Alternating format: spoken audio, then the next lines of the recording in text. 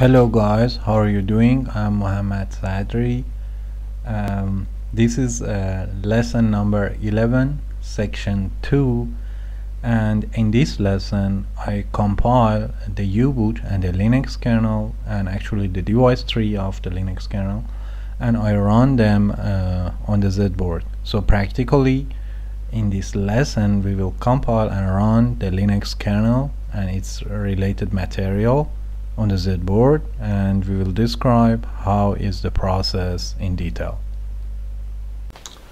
Okay, so suppose that I want to compile the Linux kernel and also the rest of the Linux related components and then run them on the Z board on the Zynq device. The best you can do, in fact, to learn how you can do it, is to refer to Zynq's website. So there is this www.wiki.zynq.com, which contains basically all of the information that you need, and it contains the links to all of the source codes that you need to run Linux successfully on your Z board or any other Zynq device based system or any microblaze based system or any PowerPC based system that Zynq is providing. So officially, or better to say commercially, Zynq is provided this Peta Linux to the users, and the Peta Linux is a kind of everything is ready for you. Actually, the commands that you need to issue, they are very simple and straightforward, and the kernel that comes under the context of Peta Linux is a very well tested kernel, and the developers, they are sure that it runs without any problem on your ARM host. I have tried it myself during some projects, and it's really easy to use. So this is what officially they are suggesting to you as the Linux distribution that you can run on your Zynq device. Okay, but there's a but. The but is that well, this is a commercial product, and yeah, you can get it very easily. It's very well supported, and anyway it needs a license. Okay, so it's not totally free.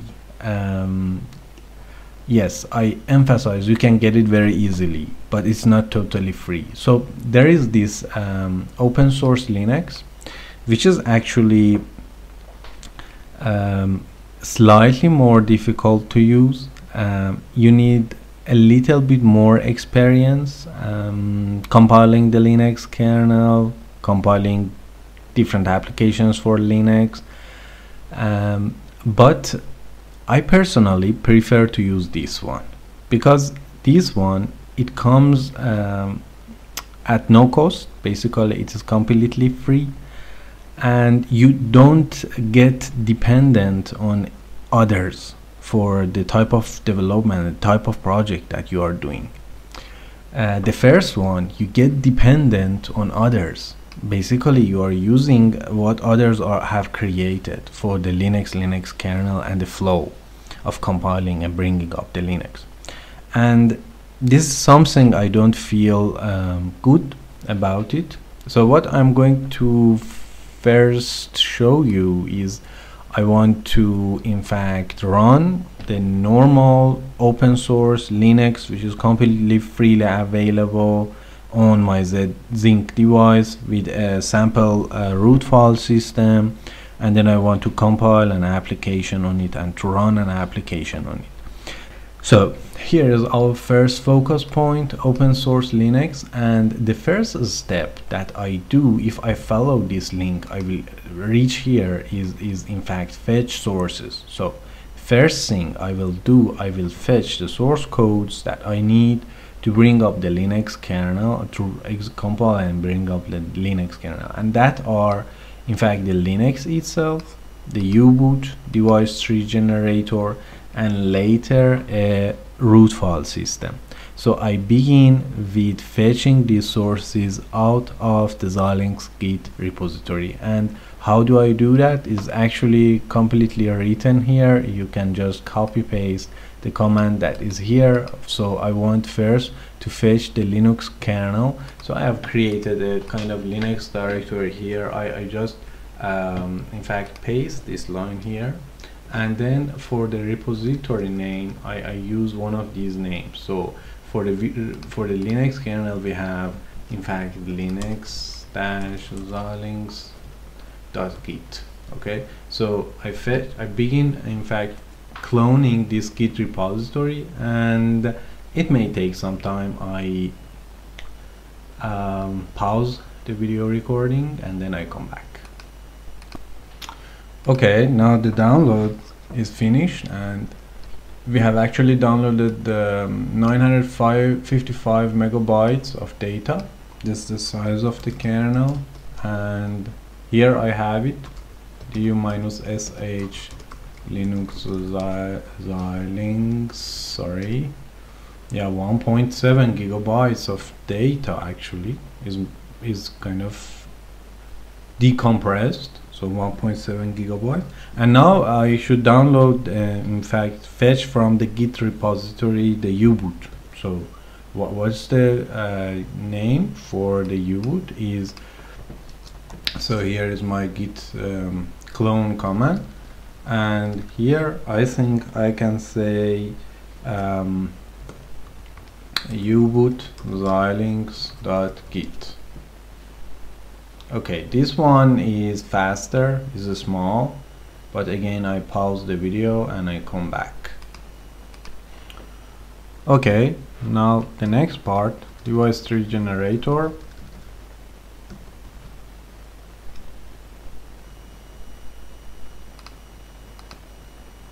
Okay, the device tree generator is also downloaded. So we have these three items: U-boot, the Linux kernel, the device tree, and then it remains the root file system. So actually first the FSPL will be executed, then U-boot, device tree will be loaded into the memory, the Linux kernel will start, and then the final step is the root file system, which should be mounted, and then the applications which are on the root file systems, they should be executed, some of them. For the root file system, yes, of course you can build it from scratch, but that's a lot of work, and most of the times it is not needed. A very good approach is to use a kind of ready to use root file system and just to modify it as you need. So for example, you take the default root file system that's kind of provided by Xilinx, and it's here ARM RAM disk image.gz. It's in build and modify a rootfs part in the Xilinx wiki, and you download this file, and actually for starting this file and this root file system is completely enough. But then during your development, maybe you need to add some extra functionality, and so it's easy to in fact unwrap this file, to add new files to it and wrap it again. So I download for now this part, and then we are fine to continue with compiling the Linux kernel and compiling the U-boot. The point is that the approach that I'm using here right now is in fact for systems in which you don't need to run the X, you don't need to run the graphical environment, or in fact it's really for a kind of embedded system which will be executed using a console. It is in a text-based mode and it's not running any graphics. Important point is that the Zynq device does not have any built-in graphical processing unit as a hardcore. So as soon as you want to do something with graphics and you want to have a kind of GUI, then you need to add a GPU core, in fact, on the PL of the Zynq. This GPU core can be very simple, actually. It can be really just maybe a video direct memory access controller, and at the same time it can be very complicated. So it really depends on what you are going to do and what type of graphics you want to show. So at the moment, we suppose that we don't have this graphical part, and we continue with the text part, which is most of the times enough. Indeed, in my view, in fact, I don't see why I should consume the precious resources that I have on the PL for a GPU. By that I mean, if I have a very serious, in fact, I have the need for a very serious GUI, then what I will do personally, I will put one of these SoCs which are widely available in the market, such as the one which is being used in Raspberry Pi, or the one which is inside IMX 6 series of Freescale. These devices, they are there, they have the GPU, it supports 2D, 3D, it works perfect, and it's really easy to use. Everything is developed for that. So I think whenever you have a kind of very serious GUI in your project, then maybe it's really better to add one of those chip on your PCB and actually to keep your Zynq device for more serious computational tasks. Okay, so I will download this, and then we will continue with compiling the Linux kernel. Now we want to, in fact, set up the system so that we can begin compiling the U-boot and the Linux kernel. So I have my notebook. My notebook is an x86 platform, and I want to compile these two guys for the ARM platform. So I want to do a kind of cross compilation. On x86 platform, I want to compile a set of C source code for the ARM platform. And in order to do that, I need a cross compiler. When you install the software development kit of Vivado, you are practically also installing the cross compiler. I can show you. Here, if I source the settings files of Vivado, then if I press ARM and then tab, you see in fact a list of possible executables. Who are these files? These files are in fact ARM toolchains which are installed on your system along with the software development kit of Xilinx.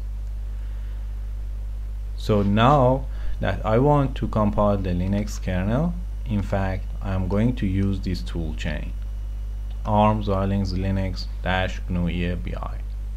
Okay, so I'm going to use this set of executables, in fact, to compile the U-boot and the Linux kernel.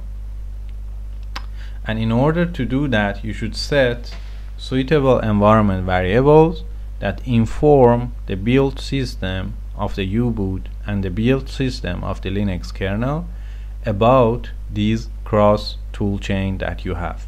So if I look, for example, inside the U-boot, I have this make file. This make file is the file which contains the instructions to compile the U-boot. And practically what we are going to execute next is this make file. And this make file needs to know where is the compiler, what is the name of the compiler that it should use to compile this C source code of the U-boot that we have here for the target platform.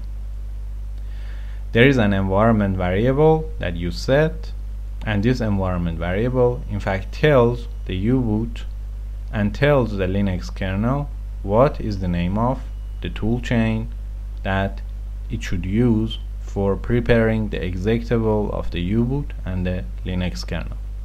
Here is the cross-compile environment variable that you set with the export command inside your Linux. So the value for cross-compile will be this prefix, which is repeating for all of these executables. So I copy and paste this prefix here. Now the build system, whenever it wants to, for example, compile one C source code, it will use this prefix. It will add the GCC at the end, and then it will use the resulting string as the name of the executable that it should run to compile the C source code.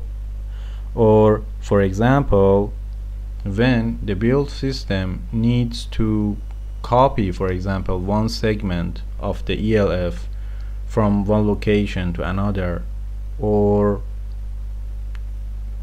it needs to do some operation like that, or it needs to obtain some information about the generated ELF, then what it does is exactly the same. It uses this cross-compile variable, it takes this string, it adds the name of the read ELF at the end, and then it uses the name of the resultant string as the program that it should execute to perform the task. Another environment variable that you need to set to compile the Linux kernel is the target architecture. So if I go to the source of the Linux kernel, here Linux Zynq, there is an arch folder. If I go to the arch folder, I have a complete list of the architectures for which I can compile the Linux kernel. In fact, the Linux kernel is supporting all of these architectures. For example, it's supporting our own architecture that we have on the Zynq ARM Cortex-A9, in fact 32-bit ARM cores. It supports 64-bit ARM cores, AVR32, Blackfin analog devices, CC6 platform Texas Instruments, IR64 Intel, Microblaze, MIPS, OpenRISC, PowerPC, Spark platforms, and x86, Xtensa. So the Linux kernel can be compiled for all of these platforms. The source code that you download can be compiled for all of these platforms. And this is the magical, in fact about the Linux kernel. So you should tell the build system of the Linux kernel for which of these platforms you want to compile the kernel. And how you do that? You do that with the arch environment variable.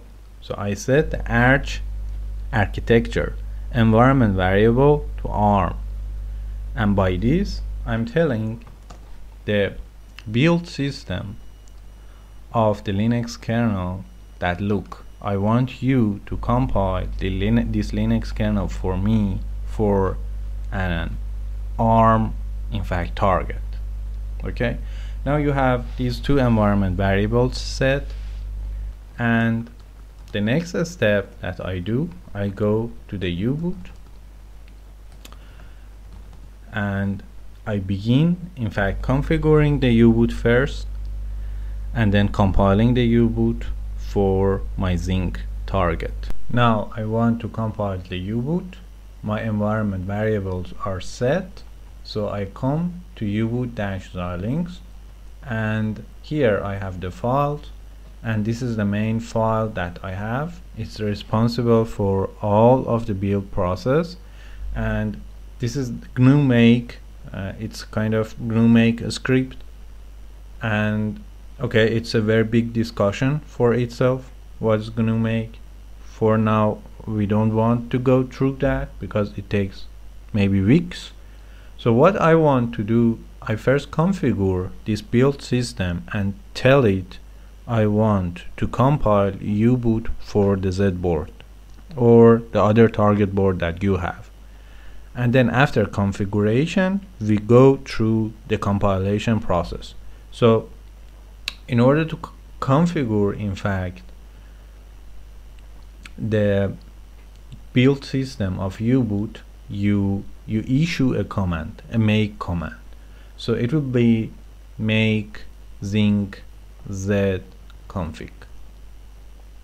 Okay, but what does it mean? What happened right now is that there are a set of predefined configurations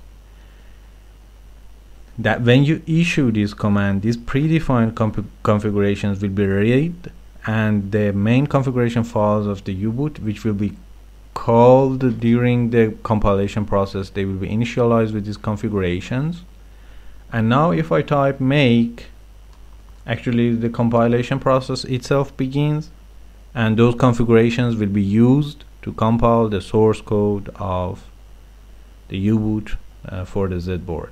So if I go to include configs folder and take a list, I have a large number of files. And what are these files? In fact, they are kind of list of files available for different configurations, and in fact each file practically corresponds to one board. So it's not always true, but generally this is true. For example, I have a file which corresponds to the configuration that should be used for U-boot, which is running on the Z board, and it's called Zynq_z.h.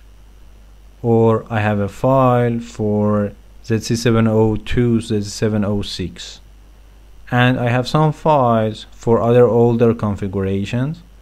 And the point is, there are some files which is shared between all of these guys. This is not only for Xilinx, this is for every platform that the U-boot can run on. So for example, you have a complete list of files for different boards which are based on Texas Instruments OMAT platform. You see them here. And generally, if you are building a new board that contains, in fact, a new system on chip device, then maybe you want to add your own entry for your own board here. And then when users compile the U-boot for your board, then they can use that entry. So here, if I briefly skim through Zynq_z.h, actually it's a very small file and it doesn't contain anything special. The reason for that is that, as you see at the end of the file, we are including Zynq_common.h, which is a file which contains all of the main configurations for the Zynq device. And you know, practically there's no difference, for example, between ZC702 and ZC7 and Z board, because basically they are the same device.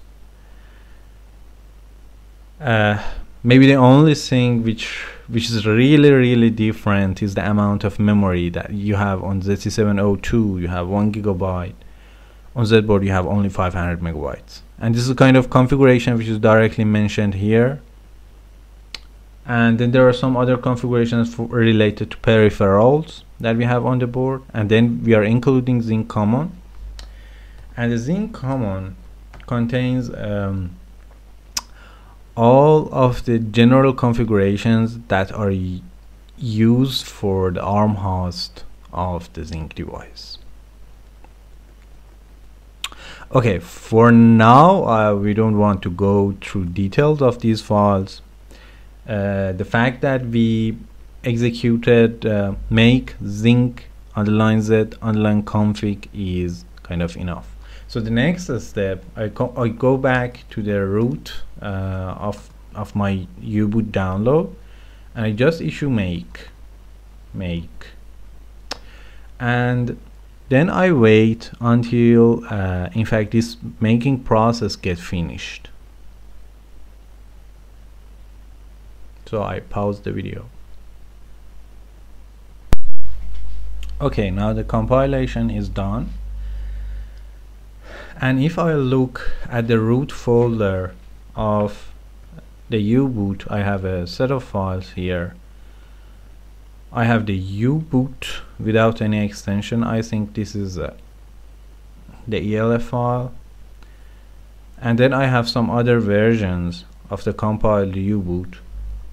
But I can try right now the ELF file on the board and see if it is working or not. So first step, I check if this file is really an ELF. So what I do, I say ARM Xilinx Linux, then read ELF -h U-boot. And with this command, practically I am reading the information inside the header of this file. In fact, I'm identifying what are the contents of this file. What is this file? And this is the output of read ELF. It's telling me that this file is an ELF32. Is to complement little endian and is for ARM host. And then there are a set of other information. So this file is the one that I can directly run on my ARM host. And let's try it. So I set up my Z board and we load this file into our Z board and we see if it is working or not. Okay, so I open a new tab and then I want to issue, in fact, the picocom command. So I will say sudo picocom -h. Let's see the available options for picocom again, and then we run the picocom. So I say sudo picocom -b 115 200 -fn -pn, and then the device dev tty acm 0. Make sure that your board is on, your cable is connected correctly. If it failed, just reconnect the cable. I think is the first thing you want to try, to reconnect the cable and issue exactly the same command. Okay, anyway, terminal is ready. And my next step, I want to, in fact, run this Zynq on my Z board. So I would say xmd, and then I will wait a little bit, and then I will connect to my ARM hardware. And if it didn't connect, again we can reissue the command, the first thing we will try, but it connected. And now I do the U-boot,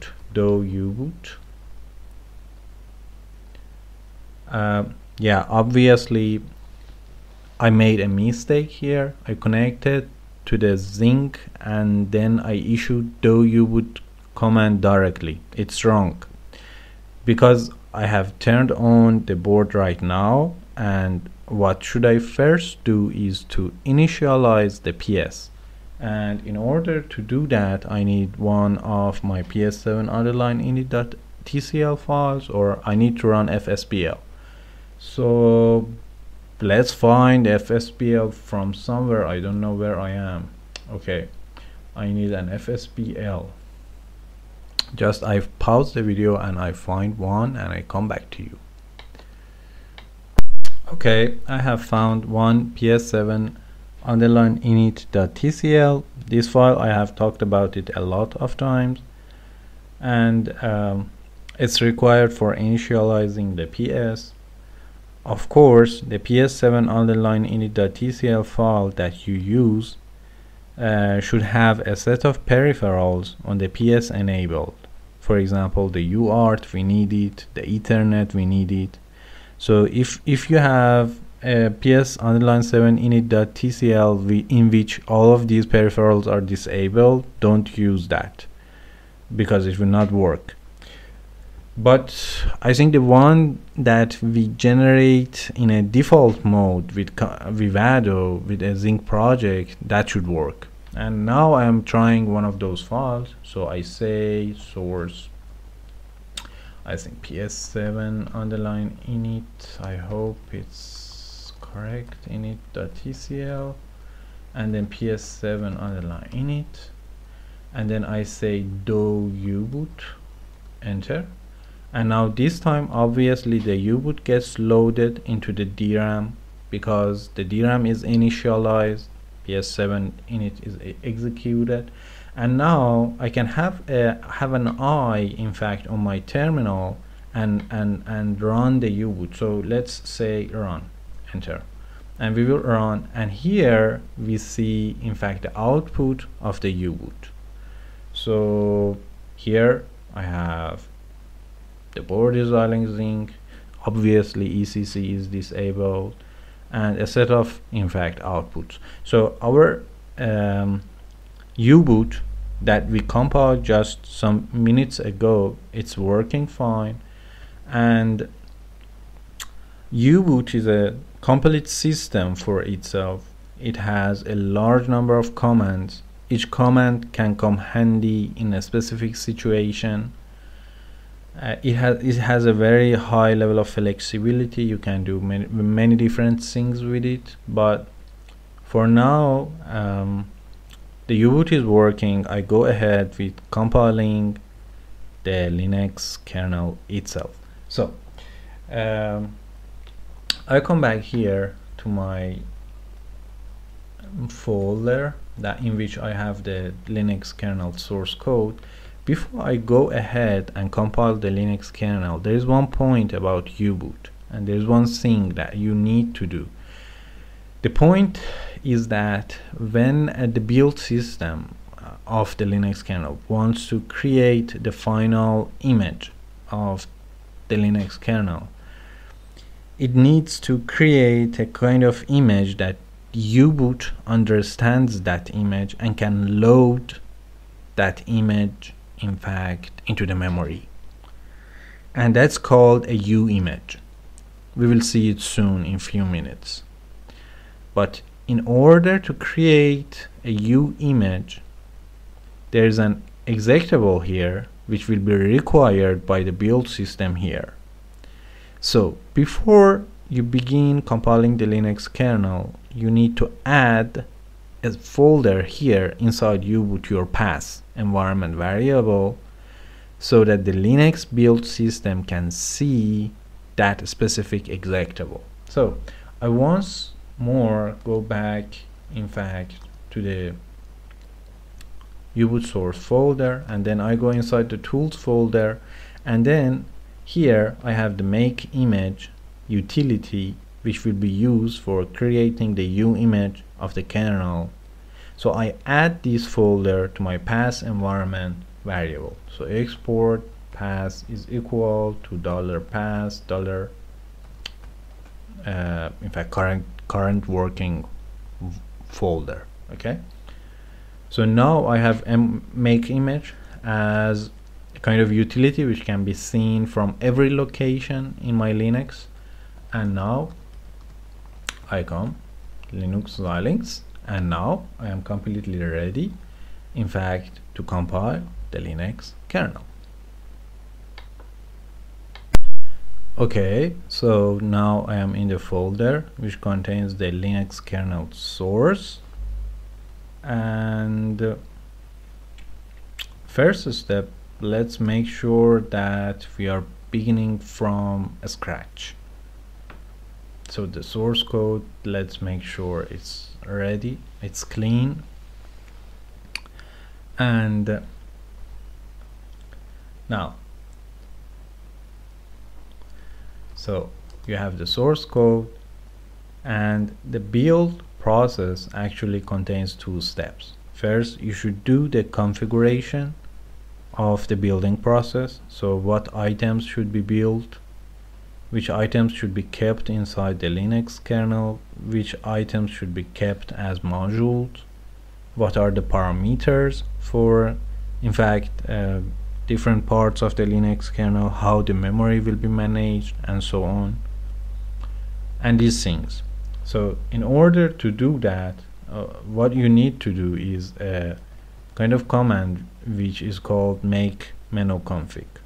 So as you issue the make menu config, you will be given an environment in which you can configure all of these different options. Okay, but usually it needs a high level of expertise and experience and a very high level of patience to configure all of these items one by one correctly. So what through time has happened is that a set of default configs are created by people, and these default configs are in fact the configurations that most of the times are used, and you can simply just use one of those default configs. So for applying one of those default configs, I can say make Xilinx Zynq def config. It's like I'm issuing the menu config and I'm setting there a set of configurations, but someone else has done that for me, and I use just those default configurations, and the result will be written in fact into the .config file. .config file, and this file is the file that will be used during the compilation of the Linux kernel. So next step, I just want to do the compilation process itself, and as I told you, I want to create the U image. In fact, I want to create the Linux kernel, I want to compile all of these source codes of the Linux kernel, then I want to create the image, the executable of the Linux kernel, and then I want to create it in a format that the U-boot understands that format, can read that format, can copy it into the memory in a suitable location, and then can pass in fact the program counter of the CPU to the Linux kernel. So I say make U image, I press enter, and the build process of the Linux kernel begins. It takes maybe 5 minutes.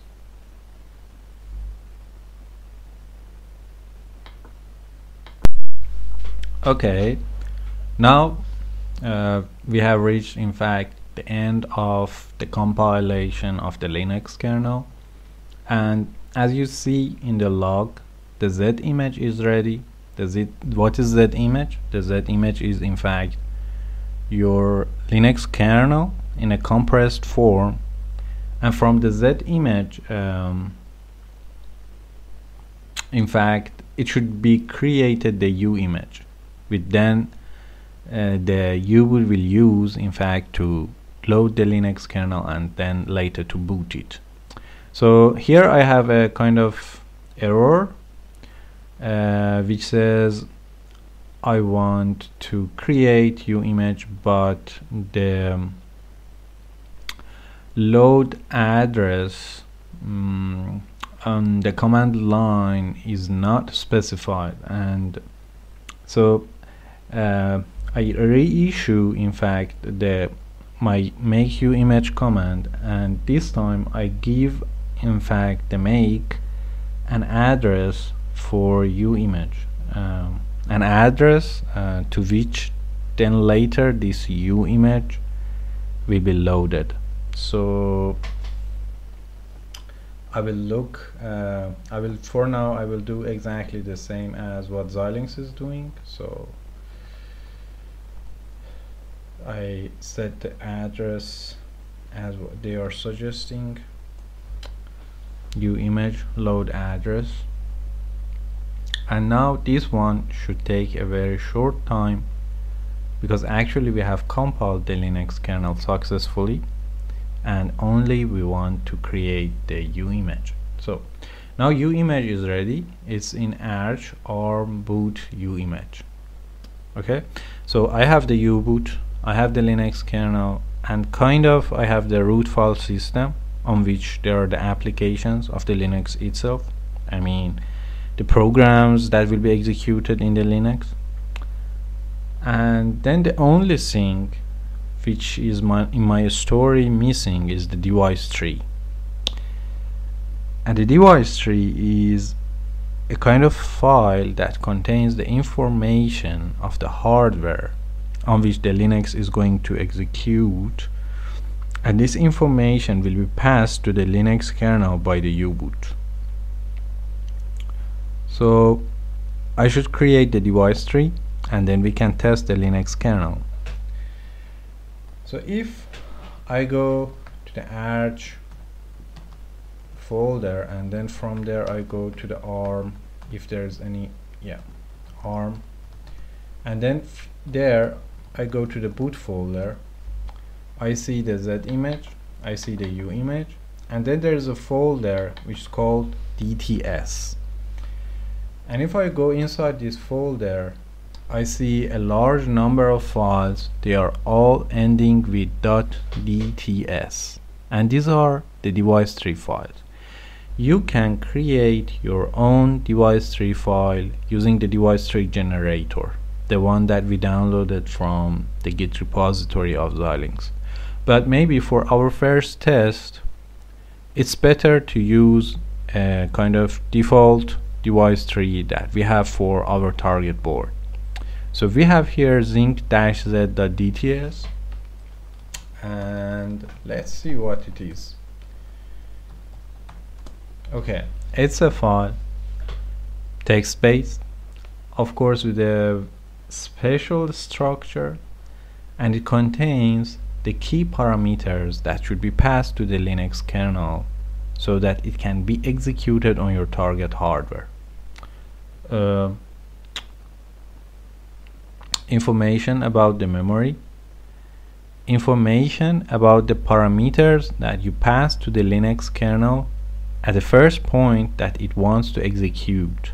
For example, you tell the Linux kernel which hardware component in the system should be used as the console. The console is in fact a hardware component to which the Linux kernel copies the log of the messages. So whenever in fact the print k command, or then later at user space the printf command, they are executed, there should be a piece of hardware, there should be an UART to which the Linux kernel copies this data, and the console is indicating in fact the specification of that specific hardware. Then there's the root parameter, which is indicating in fact the address on which the Linux kernel can find the root file system.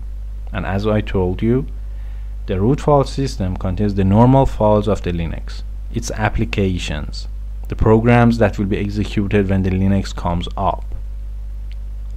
So here I'm indicating that the root file system will be placed on a RAM. In fact, it will be a RAM disk. We don't have any physical disk on our Z board for now for the root file system.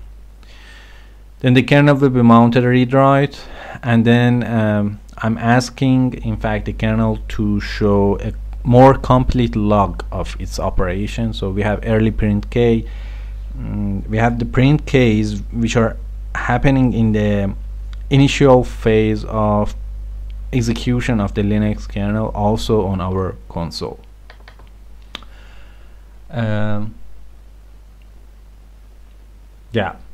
So now if I go through the file, I can see information related to different parts of the hardware that I have on my Z board. And what I see here is that this file is including another file which I think is a kind of general configuration file for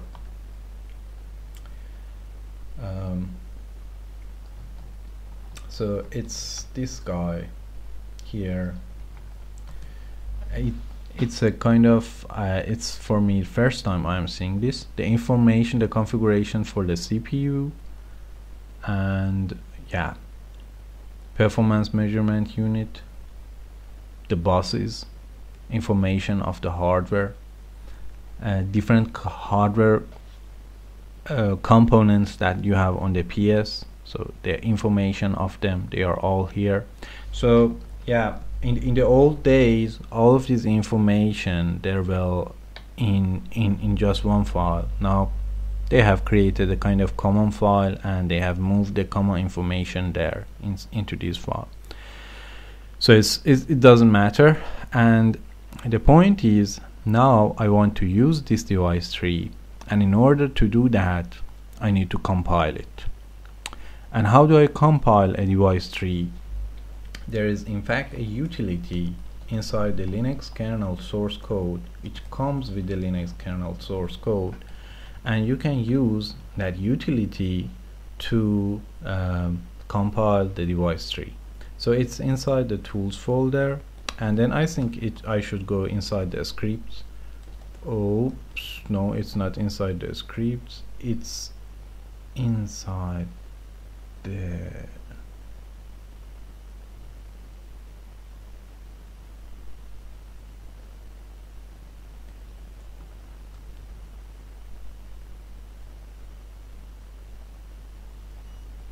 scripts. It's here inside the scripts. Sorry, it's not inside tools script, it's inside script. And then here I have a folder which is called DTC, and inside DTC I have an executable which is called DTC. Okay, and this is the device tree compiler. And let's see if it gives me any kind of, in fact, set of options that I can have. So this is DTC. How I issue DTC is options, input file. And so DTC options, input file. So what I need to do is, in fact, I give the tool my zinc.dts input file, and I will also tell it what kind of output I want this guy to generate for me. Okay, so let's go back to the folder which was containing the DTS file, arch, arm, boot, DTS, and then let's call the DTC scripts DTC minus O, the name of the file that I want to generate, Zynq Z, I think the DTB, in fact compiled device tree .dtb. It's now binary, it will not be text anymore. And then at the type of file I want it to be a DTB. Okay, we issued the command, and the only thing which is in fact remaining in my command is the name of the file itself, the input file, so zinc.dts. And now in fact I have the DTB file. So I have the DTB file, I have the U image, I have the U boot, I have everything I need to test my Linux kernel on my Z board.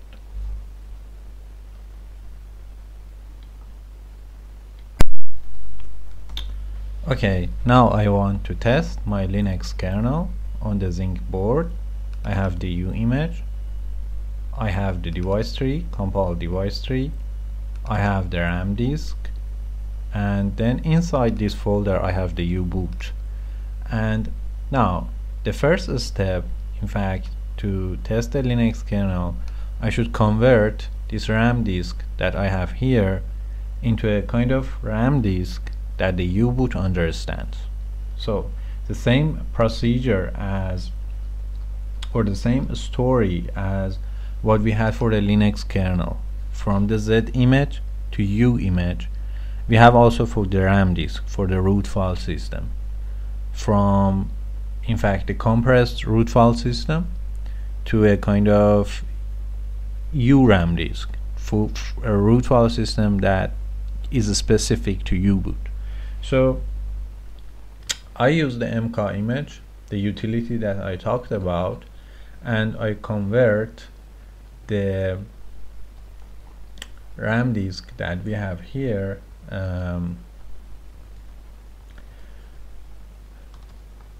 from the compressed RAM disk to RAM disk. Okay, now I have the RAM disk, U image, device tree. I turn on my Z board and then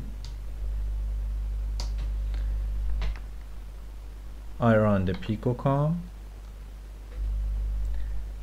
and then I have the picocom here. The first step is what we have done previously, is to run U-boot. So xmd connect ARM hardware, source ps7 underline init.tcl, ps7 underline init. My PS is now initialized. Then do U-boot Xilinx U-boot. The U-boot is loaded into the DRAM memory of my Z board. Run. The U-boot is executed. So I have it here. This is the U-boot. And now what I should do, I should stop the U-boot and I should copy the device tree, the RAM disk and the U image into the DRAM memory of my Z board. Okay, and the point is that I can copy these data wherever I like. They are not big, but I should copy them in fact into correct locations. Okay, in order to do that, I need to first calculate some addresses to which I copy this data. Okay, so let's do our calculation. Let's bring a calculator, and then here in the calculator I know that my Zynq board, it has total 512 megabytes of DRAM memory. So let's put the Linux kernel at 256.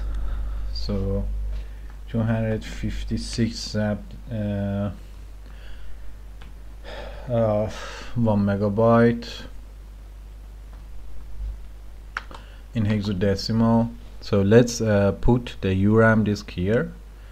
So what I do, I say do minus data. It's data, it's pure data. It's not an ELF. It should be treated like data. So RAM disk, and then the address is this number that you see here, and actually it is okay. So I'm copying the RAM disk from my notebook to the DRAM memory of my Z board. This takes a little bit time. I pause the video and I come back to you. Okay, copying the RAM disk is done. It's kind of slow to transfer all of these data over the JTAG cable to the board. So later in future videos I show you how you can transfer the data over the network.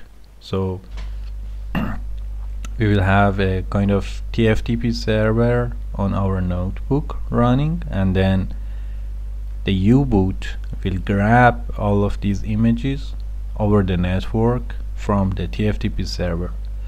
But for now, we have used the JTAG cable to transfer the URAM disk. And now, let's put the Linux kernel somewhere after. So I bring my calculator again and save this address. This is the address for URAM disk. And now I put the Linux kernel maybe at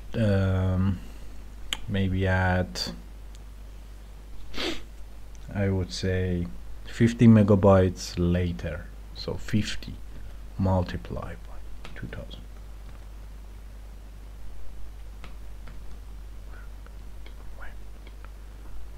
Okay, I put the Linux kernel here at this address. So Control C, do minus data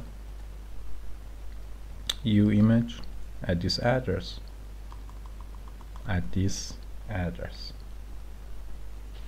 Again, this one takes a while, so I pause the record. Okay, now we reached the final part. So far I have copied the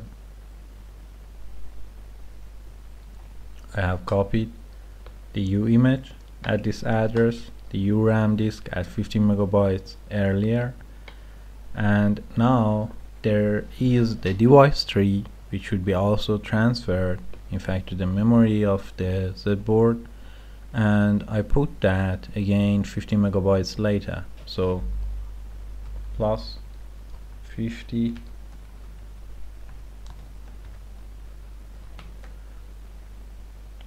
well, okay, I put my copy do data, I think its name was Zynq.dtb, and it's supposed to be here. This one is small, it gets done very fast. And now you have all of the data that you need to, in fact, run the Linux. So I say continue. What does it mean? It means that the U-boot is allowed to continue. So again, my ARM host is operating, and here now I have all of the data on the DRAM memory of my board. So I issue the bootm command.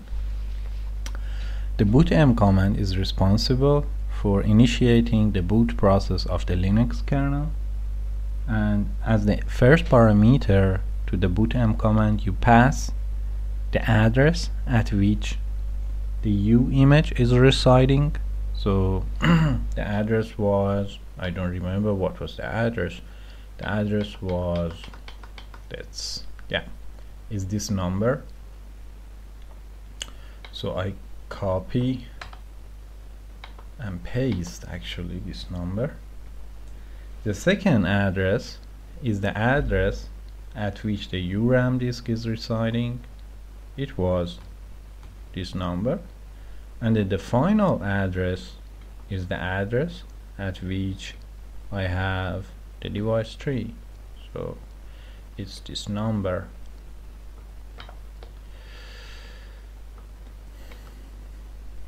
Okay, now I press enter.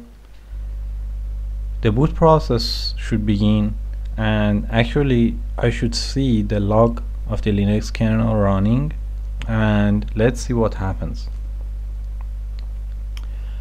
Okay, so what happened is that from when I issued the command of here, so here I have issued the command, then actually what I see is a set of in fact extracting the images and verification of the contents of the images actually for the URAM disk and the image kernel, and then you see booting Linux on physical CPU 0, and then you see the Linux kernel is in fact executing, and different parts of your hardware are getting initiated one by one. The level 2 cache controller, the second CPU, as you know your Zynq device has 2 CPUs, then the DMA engine, the network engine, yeah, there's a kind of system to control the voltage, the supply voltage. Yeah, so different parts of the hardware, they all get executed one after another. And then what happens is that at one specific point, in fact, execution of the Linux kernel gets kind of finished or gets kind of finalized. So at that point, which is practically if yeah, here, so the execution of the Linux kernel, I mean the initialization tasks which were required to be done by the Linux kernel at the first stage, they are done, and we reach a step that the Linux kernel mounts the root file system, which is actually the RAM disk, and then begins executing the init.sh, the initial script on your root file system. And here are the results, the outcomes, and you have the you have the command prompt of your Zynq device running Linux. So this is now the Linux running on your Zynq device, and let's see, CPU info. Yeah, so here is the CPU info. Oh, let's see, what do we have more? We have a lot of things here. It's a complete Linux system. So I want to show you mem info, and so you have list of processes being executed on your Zynq device. So you have the Linux kernel, your Linux system is running there, it's operational, and it can be customized by you. We will describe this later in a future video. So we can add files to this image, we can remove files from this image, and yeah, that is it for now. There's still a lot of things to discuss, but I put it for future videos. Okay, once more, I'm Mohammed Sadri, and I'm creating these videos for myself. They are coming at no guarantee of correctness of content, but I think they can be useful for some people to do their tasks faster. And yeah, donations are welcome, because actually I can use them for the next version of the hardware that I use for the video. So if you make one, I will be thankful. And yeah, that is it. Thanks for watching. Bye.